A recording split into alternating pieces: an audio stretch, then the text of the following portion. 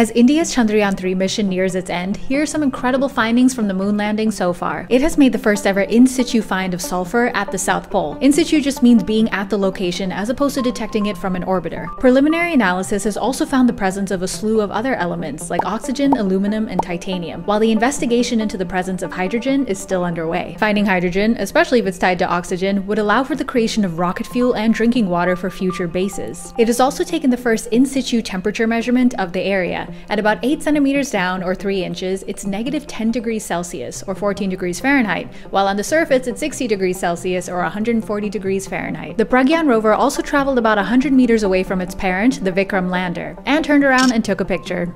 As this part of the moon soon falls into darkness, these solar-powered instruments will be put in sleep mode, in the hopes that maybe they'll wake up on the 22nd of September when sunlight returns. If not, this mission will always serve as India's first successful lunar ambassador.